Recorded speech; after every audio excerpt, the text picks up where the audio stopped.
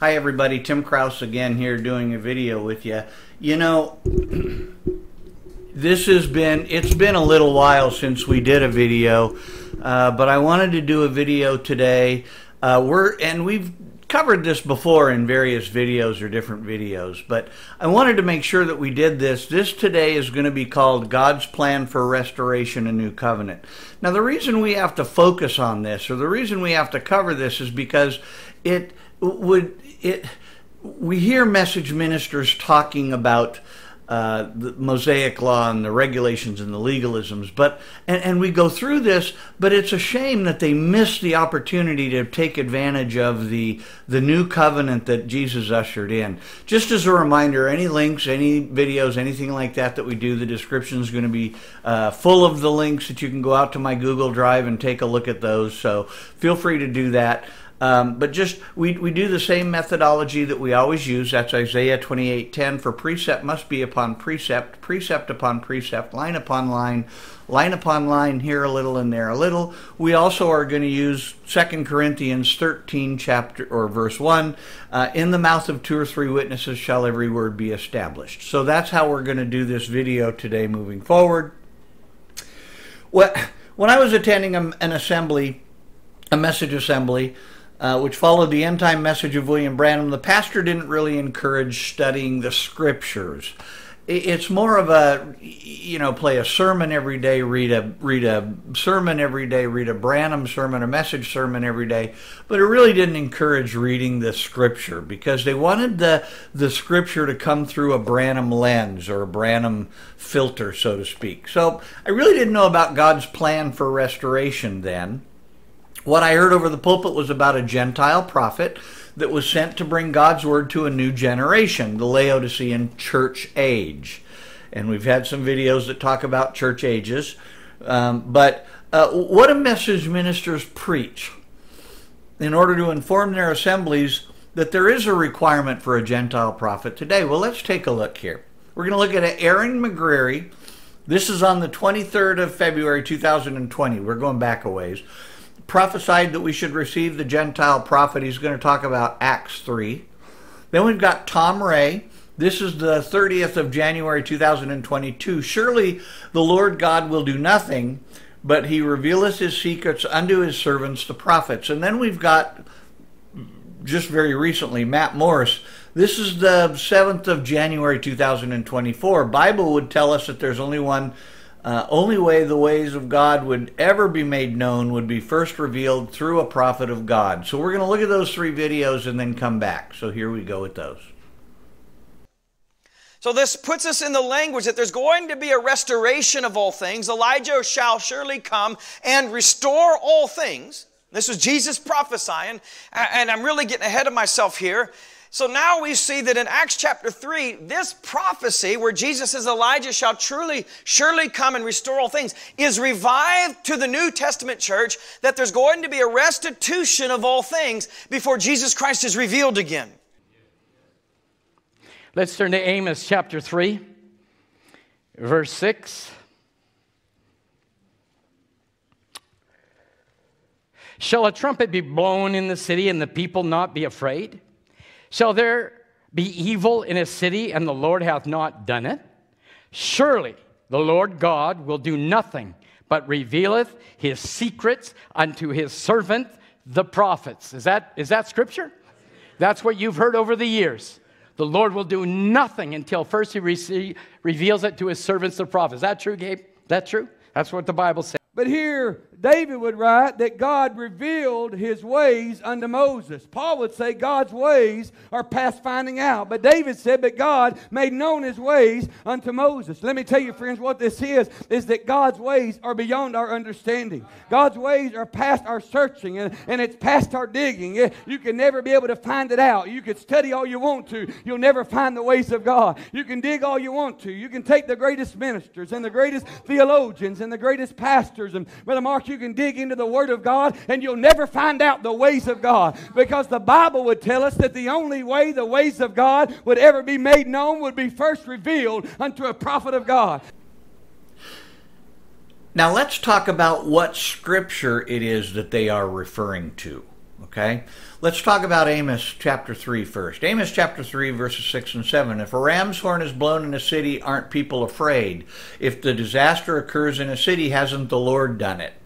Indeed, the Lord God does nothing without revealing his counsel to his servants, the prophets. So that's the scripture that is referred to when they speak about these types of events or these types of things. Then there's in Acts 3, we've got Peter, the apostle, talking. He says, heaven must welcome him until the times of the restoration of all things, which God spoke about by the mouth of his holy prophets from the beginning. Moses said, the Lord your God will raise up for you a prophet like me among your brothers. You must listen to him in everything he will say to you. Now, I'm going to repeat that again. Moses said, the Lord your God will raise up for you a prophet like me from among your brothers. You must listen to him in everything he will say to you, and everyone who will not listen to that prophet will be completely cut off from the people. In addition, all the prophets who have spoken from Samuel and those after him have also announced these days. Now that's Peter. Have also announced these days, Okay? Let's remember that as we go through this video. Now, before we speak about God's plan for restoration and new covenant, I want to address how these scriptures were taken completely out of context. This shouldn't shock anybody. This is what message ministers do. They take scriptures out of context. It isn't precept upon precept, line upon line. It's basically they take out a couple of verses and that's the proof that they need in order to be able to support their assertions or support their positions. But we'll take a look at that. First of all, let's talk about the book of Amos. What's the book of Amos about, and to whom was it written? Generally, if you look at Scripture, the first verse of the first chapter tells us exactly who the book is written to. It's very helpful in that regard. Let's look at Amos, first chapter, first verse. The words of Amos, who was one of the sheep breeders from Tekoa, what he said regarding Israel in the days of Uzziah, king of Judah, and Jeroboam, son of Joash, king of Israel, 2 years before the earthquake. So we see in this verse that this is written to the nation of Israel, the Jews. And in fact, if you take a look at the book of Amos, it was actually written by Amos 750 years prior to the birth of Christ.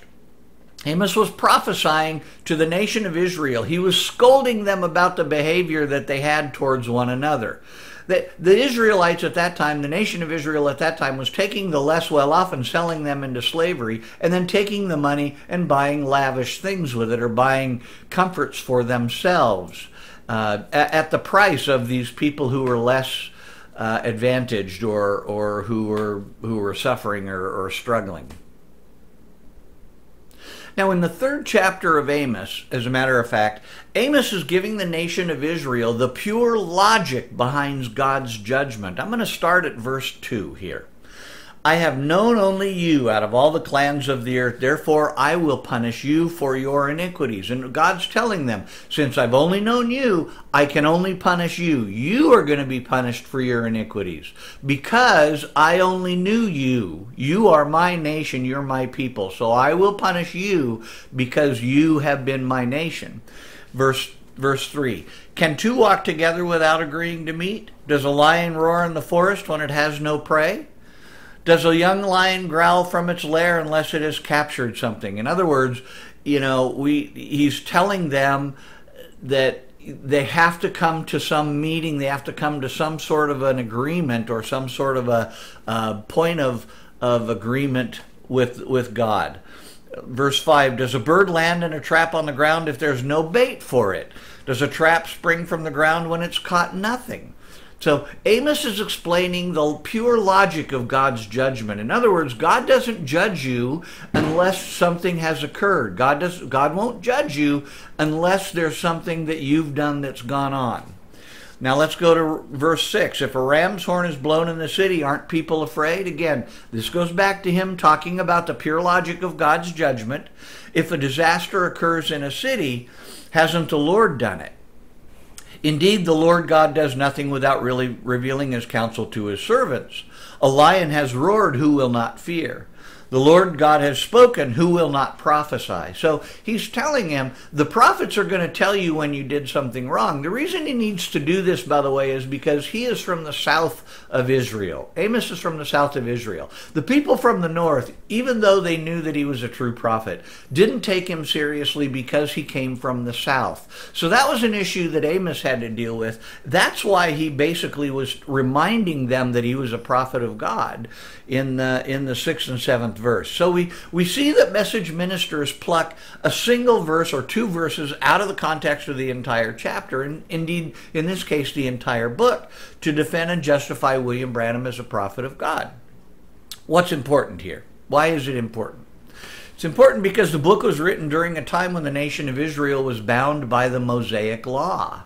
And we're going to talk at length about what the Mosaic Law is, and we're going to talk at length about some of the tenets of the Mosaic Law. So let's go ahead and do that now. So let's take a moment and remind ourselves about what the Mosaic Law was. And I've left you a link down here. It's up here in the study notes as well. This is an article that was particularly interesting. It's written by thirdmill.org magazine. And it talks about the Mosaic Law very specifically. It says the Jews prided themselves on the Mosaic Law. They were under it as the chosen people. The Mosaic Law was the law that was given to Moses. He came down with tablets with 10 of the 613 Mosaic laws. There are 613 different tenets in the Mosaic Law. 613 laws and regulations according to which the Jewish nation attempted to live. Now, notice I said attempted to live. I didn't say that they lived. Because the question is, were they successful? Were the Jews successful in being able to live up to it? Here's Third Mill again. This is the same article, but a little bit further down. It said, it isn't enough to have this code hanging on your wall. Nor is it enough to subscribe to the law mentally. The question is, do you always obey it? And the answer always has to be no. See, God knew that they weren't going to live up to the Mosaic Law, and that's why he gave them the opportunity for atonement with the high priest in the Holy of Holies with a sacrifice, because he knew that they were not going to be able to live up to the Mosaic Law. So what are some of the laws of Moses? Well, I found a really great article here. Duke University here. This is the Duke Hall Gallery. There's a link in your description that'll give you all of the 613 mitzvot or laws. One of them is, as an example, don't cut your beard. Okay. So here's Leviticus chapter 19, verse 27. You are not to cut off the hair at the sides of your head or mar the edge of your beard. Don't cut your beard. So what I find interesting about that is if you go to Golden Dawn Tabernacle and the deacons don't believe that your beard or that you've got a little bit of a growth of beard, they take you into the bathroom or into the restroom where there are razors and you shave yourself before you can enter the sanctuary. You have to give yourself a shave because the deacons don't think that your beard is short enough. Here, the Mosaic Law says don't cut your beard, which I find rather interesting.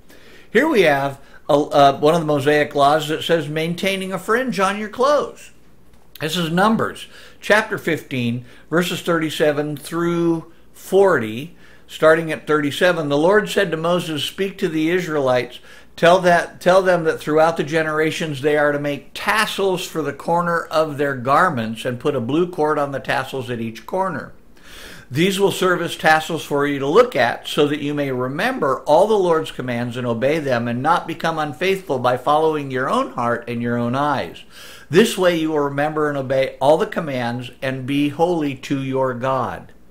Okay, so maintaining fringes and tassels on your clothing is another one of the Mosaic laws. Here's another one of the 613 Mosaic laws. It says that release your Hebrew slaves every 6 years. So obviously, back in that time, they had slaves. Now, we think that's abhorrent, and of course we do. And of course, we can all agree that slavery is not a good thing. Slavery is a bad thing. But here we have the Mosaic Law that says if you've got Hebrew slaves, release them every 6 years. This is Exodus chapter 21, verse 2. When you buy a Hebrew slave, he is to serve for 6 years. Then in the 7th year, he is to leave as a free man without paying anything. Okay? So you can release him without having him pay for his freedom. All right? Here's an oldie but a goodie. Don't wear clothes of different cloth. And I find this one very interesting. This is Deuteronomy chapter 22, verse 11. Do not wear clothes made of both wool and linen. What I find interesting about that, obviously, is, we have wool blends for suits. Linen and cottons and different materials with the wool blends for suits these days. We wear different shirts. We wear, pants that are, made out of cotton. We make, or twill, let's say, that's, a wool blend, and then we have some sort of a polyester, some sort of a cotton rayon mix on our upper bodies. So do not wear clothes made by wool and linen. And in other words, don't mix cloth. All right? One of my personal favorites. This is what to do with a woman who is among you, those who you have conquered. Here we go. This is Deuteronomy 21, chapter 10 through 14. When you go to war against your enemies and the Lord your God hands them over to you and you take some of them prisoner. And if you see a beautiful woman among the captives, desire her and want to take her as your wife, you're to bring her into your house. She must shave her head, trim her nails, remove the clothes she was wearing when she was taken prisoner, live at your house, mourn for her father and mother a full month, and after that you may have sexual relations with her and be her husband, and she will be your wife. Then if you're not satisfied with her, you are to let her go where she wants, but you must not sell her for money or treat her as merchandise because you have humiliated her. I think that's kind of interesting. So, and it's interesting in that we don't take captives among the people that we go to war with. We don't hold hostages. We don't do that sort of thing, and we certainly don't treat them like this. We see that, however, in the October 7th. We see the Palestinians who did that, who raped the Israelis that they, in their towns, or the hostages and those sorts of things. So, but I think it's an interesting. That's why it's one of my favorites today. It's reminiscent to me of what the Palestinians did with the women who were in Israel on October 7th. But I digress. But Tim, I hear we don't do these things anymore. Own slaves? How ridiculous! That's right. And that's the point. Here we have James, the 2nd chapter, verse 10. For whoever keeps the entire law, yet fails in one point, is guilty of breaking it all. So let me give you an example. If you are told you have to keep your hair long, that's a Mosaic Law thing. Okay? Women, keep your hair long. That's from the Mosaic Law. It's not from the New Testament, by the way. But it's from right? So if you keep your hair long and you cut your hair, then you diminish the entire Mosaic Law. But you see, the thing is, we're not under the Mosaic Law. We're not bound to the Mosaic Law. James tells us here that keeping the Mosaic Law, we're guilty of breaking the entire law. We don't have the full liberty in Jesus Christ if we obey the law. And here we have the Apostle Paul in his letter to the Galatians, 5th chapter, verses 3 through 6. Again, I testify to every man who gets himself circumcised that he is obligated to keep the entire law. Let me read that again. Again, I testify to every man who gets himself circumcised that he is obligated to keep the entire law. Now, Paul is talking about the disagreement that he and Peter were having and the other disciples were having about whether or not men who were converted to Christianity or the Gentiles who came to Christianity should be circumcised. Paul is telling them here, if you get circumcised, you're bound to the entire law. Now, naturally today, we get circumcised for different reasons. It's a health, it's a matter of cleanliness. It's a matter. There's all sorts of health reasons or all sorts of practical reasons why people get circumcised today, and we're not following the entire law. But here Paul is telling them, but guys, if you force people to get circumcised, then they are bound to the entire law. Back in those days, you're trying to be justified by the law. You who are trying to be justified by the law are alienated from Christ. You who are trying to be justified by the law are alienated from Christ. You who are trying to keep your hair a certain length are alienated from Christ because you're following the Mosaic Law. You've fallen from grace. For though the Spirit by faith, through the Spirit by faith, we eagerly wait for the hope of righteousness. For in Christ Jesus neither circumcision nor uncircumcision accomplishes anything. What matters is faith working through love. Here Paul tells us in no uncertain terms, the law will not give you the liberty through Jesus Christ. Faith through the Spirit, faith is what gives us Jesus Christ, and that's how we eagerly wait for the hope of righteousness, not through obeying legalisms or the law. Now back to our discussion about restoration and the new covenant. We're told that God does not change his ways. Is that true? Well, let's take a look at Scripture. Here we have the Hebrews that's constantly repeated by message ministers. You all know this. This is Hebrews chapter 13, verse 8. Jesus Christ is the same yesterday, today, and forever. So we've seen message ministers teach that over and over and over again. They even have banners and put it up in their churches, Jesus Christ the same yesterday, today, and forever. So William Branham said it constantly, Jesus Christ the same yesterday, today, and forever, which is how he justified, as an example, using Amos 3:7 as justification for him being a Gentile prophet of God. But here we have, so why isn't the old covenant relationship still in effect? You see, if we have these laws, if we have these 1,613 tenets of the Mosaic Law, why aren't we still using them? I left a link for an article here. It's called Bible Answers Study. It's a lesson in the Bible Answers on BibleAnswers.study. It's a really good study of the Mosaic Law, but let's go directly to Scripture, or why we're not doing it anymore. Let's go directly to Scripture. Here's Jeremiah chapter 31, verse 31 through 34. Look, the days are coming. The days are coming. Now listen, God had in his mind, he knew that the nation of Israel could not live up to the 1,613 or the 613 tenets of the Mosaic Law. That's why he gave them an opportunity for atonement through sacrifice with the high priest in the Holy of Holies. God knew that that wasn't going to be what it was going to be in the end. God knew that that was not going to suffice in order to bring people back to himself. Okay? So here we have Jeremiah. The prophet Jeremiah is telling us exactly why that's true. Okay? Or how that's true. Here he says, look, the days are coming.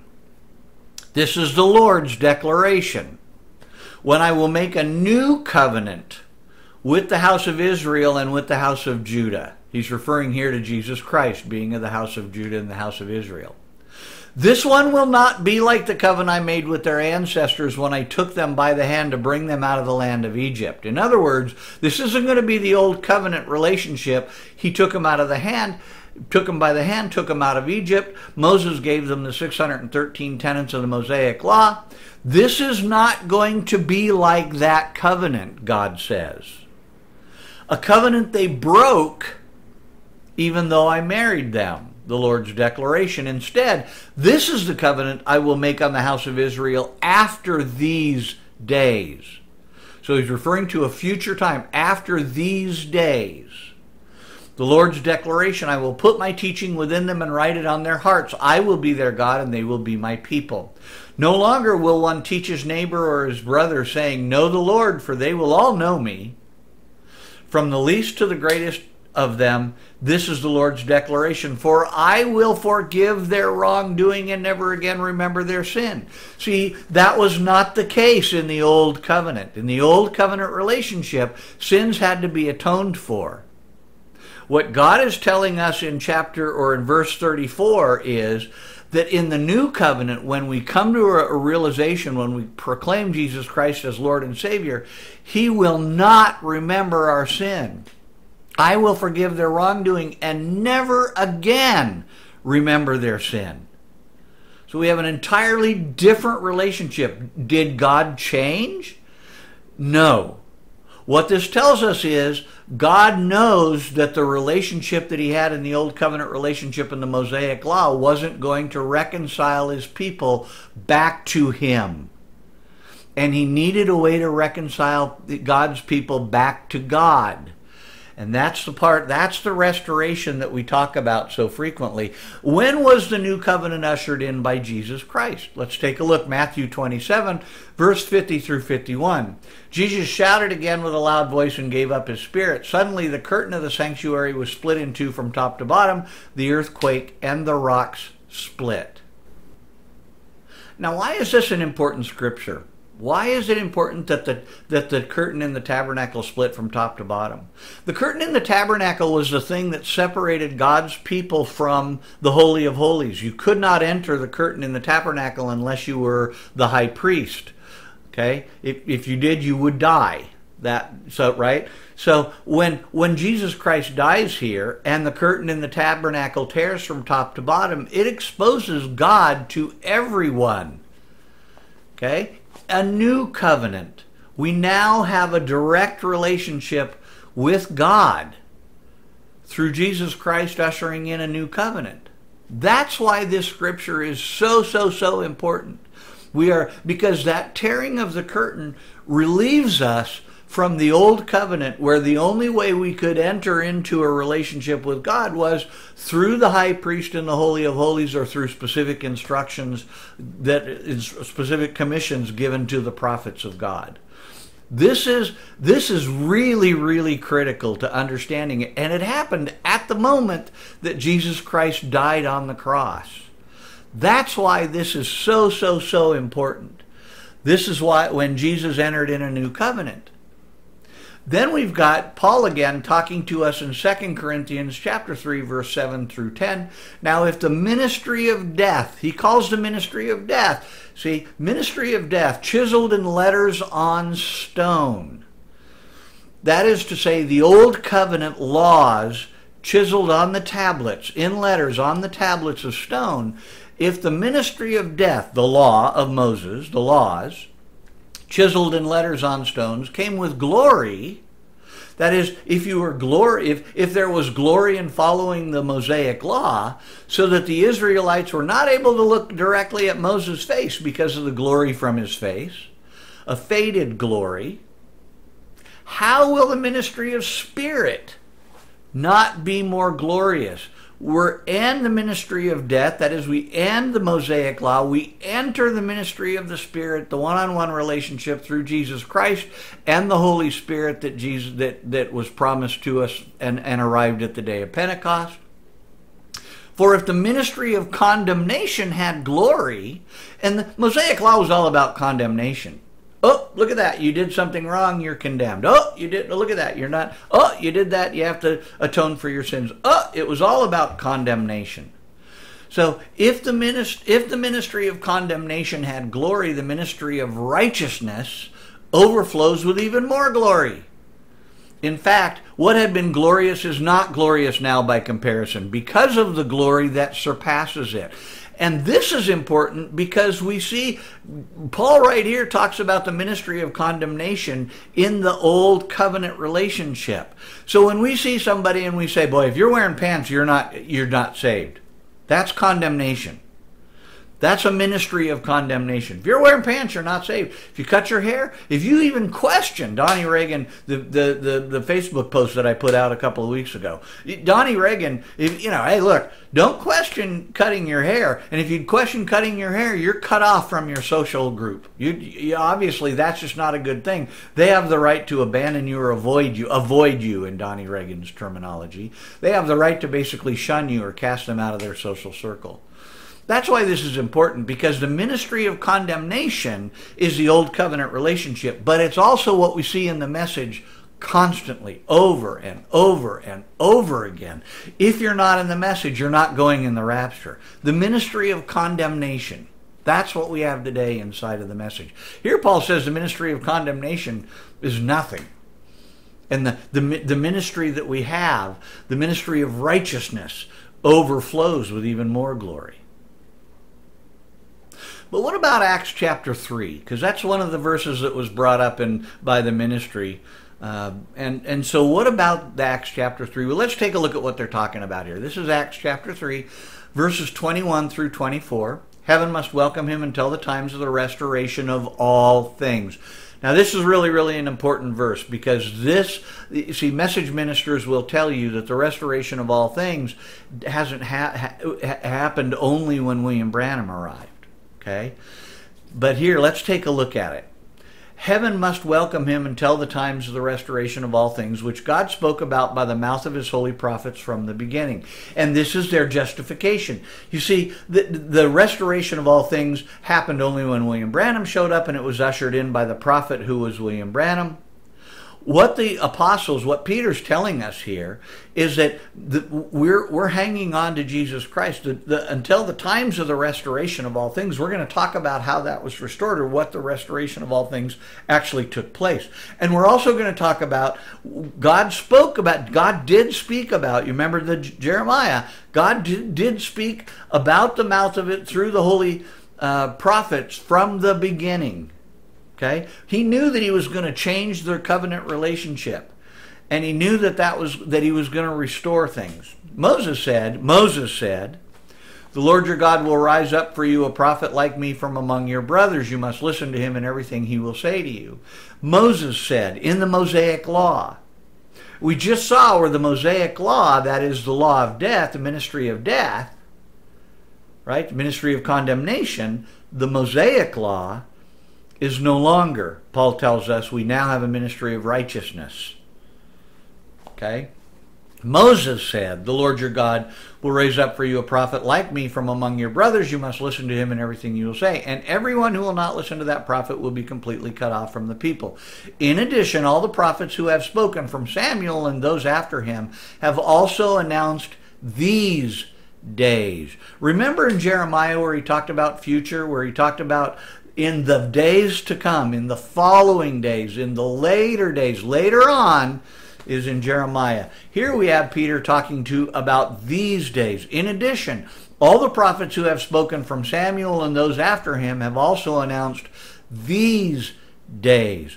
Peter's telling us here that these days were already here in the days of Pentecost, in the days when the disciples were planting churches and preaching. In the days of their ministry, okay, the Mosaic Law is passed, and now we have a new covenant relationship with Jesus Christ. That's why Peter says, in these days, have announced these days. So Moses said, Old Covenant relationship. All the prophets announced these days. These are different days. These days. These are the days of the new covenant relationship that Jeremiah talked about when he talked about those being future days for Jeremiah. Peter confirms that these are these days. That is, that relationship has changed. That covenant relationship with God has shifted. And you see, this is the problem with message ministers. They either start too late in Scripture or they end too soon. When they teach Scripture, and it's a shame, because when they start that way, they miss the opportunity. They miss the entire boat. They basically don't have a handle on the new covenant relationship, and so they can't take advantage of the new covenant relationship. They stay in the ministry of condemnation. They stay in the old covenant relationship with God, and that Jesus. So they minimize the death of Jesus Christ on the cross. If you stay in the law of Moses, then Christ died for nothing, and that's the point. That's the critical issue. If don't cut your hair, wear long skirts, men, do certain things, behave in a certain way, that old covenant relationship was great for what it was, couldn't live up to it, needed atonement through the Holy and Holies. Are the message ministers going to atone for sins by sacrificing it for us? I mean, right? They're the high priest. It's supposedly the high priest. When are they sacrificing things? When is their day of atonement to sacrifice for sins if we're supposed to follow the old covenant relationship? And according to Paul, if you follow one part of the Mosaic Law, you got to follow it all. So now let's talk about the discussion until the time of restoration of all things. That's really a key component of Acts chapter 3. Pay careful attention here. The message hinges on the notion of the restoration of all things. And the message ministers talk frequently. They conclude that this period of time is a future event. That is the event when William Branham showed up. You see, he was the one who would come and restore all things when Jesus Christ would return. And so he talks, and that there were two periods of restoration. One when Jesus died on the cross, and the other one when William Branham shows up. They'll explain that William Branham came to restore all things as mentioned in Acts chapter 3. But what does Scripture say? Let's take a look at that. Here we have the book of Matthew, chapter 17, verses 10 through 13. So the disciples question him. They're talking about questioning Jesus Christ. So why then do the scribes say that Elijah must come first? Notice the words that they use. Why then do the scribes say that Elijah must come first? Jesus' response is revealing in that he's repeating back to them the scripture that they said. This is Jesus speaking in verse 11. Elijah is coming and restore everything, and will restore everything. See, he's repeating it back in the context that the question was asked. Okay? He's not projecting a new future. Well, how do I know that? Because it says right here, Elijah is coming and will restore everything, he replied. But I tell you, Elijah has already come. So he's repeating back to the disciples that Elijah will come and restore everything, because they asked, why do the scribes say that Elijah must come first? Well, Elijah must come to restore everything. Yeah, that's right. Yeah, that's what the scribes say. But I tell you, Jesus Christ says, Elijah has already come, and they didn't recognize it. On the contrary, they did whatever they pleased to him. In the same way, the Son of Man is going to suffer at their hands. Then the disciples understood that he spoke to them about John the Baptist. So we see here that the Elijah that was spoken about is John the Baptist. Jesus tells us that very, very clearly in Matthew 17, chapter 17, verses 10 through 13. It's indisputable here. Elijah has already come, Jesus Christ says. Wow, unbelievable. So what was restored when Jesus Christ sacrificed for us on the cross? Well, let's take a look. Here's Genesis 2, verse 15. The Lord God took a man and placed him in the Garden of Eden to work it and watch over it. Here's also Genesis 2, chapter 24 and 25. This is why a man leaves his father and mother and bonds with his wife, and they become one flesh. Both the man and his wife were naked, yet they felt no shame. In that period of time in Genesis, when they were in the garden, God had perfect communion with the man. God had perfect communion with Adam and Eve. They would walk with him, they would talk with him, they'd work the fields, they would do all of this. They didn't have any knowledge of wrongdoing or doing anything wrong. Even though they were naked, they didn't feel any shame about it. Now, this relationship was broken. This relationship was severed. Let's figure it out here. Genesis 3, chapter 3, verses 8 through 13. Then the man and his wife heard the sound of the Lord God walking in the garden at the time of the evening breeze. We know this story. This is after the fall. This is after Eve sinned and got Adam to sin, and then they began to understand that they were naked. And they hid themselves from the Lord God among the trees of the garden. So the Lord called out to the man and said, "Where are you?" And he said, "I heard you in the garden, and I was afraid because I was naked, so I hid." Then he asked, "Who told you you were naked? Did you eat from the tree that I commanded you not to eat from?" At that moment, the relationship is severed. God here used to say, "Hey, where are you?" he says. And Adam replies, I heard you in the garden. They're communicating one-on-one. They have a one-on-one relationship. That's severed right here. The man replied, the woman you gave to be with me, she gave me some fruit from the tree, and I ate. So the Lord asked the woman, what is this that you've done? And the woman said, it was the serpent, and he deceived me, and I ate. Now you know the story. God at that point then casts him out of the garden, and now that ends the one-on-one relationship with God that they had. What happens when the curtain is torn from top to bottom? How did the sacrifice of Jesus restore the relationship? The curtain of the sanctuary was split in two from top to bottom. We have restoration of that one-on-one relationship with God that ended at the fall of man. It's restored here when Jesus dies. So why is it that message ministers don't recognize the new covenant? Why is it that they teach the covenant of condemnation? Why is it message ministers refuse to accept what Jesus Christ himself revealed to the disciples about John the Baptist and his ministry to restore all things? Why is it that they don't follow that? And that's a really important thing. Why is it message ministers don't accept that everything was restored when the relationship between God and his people became personal, the one-on-one relationship again? It became intimate again, God and his people directly.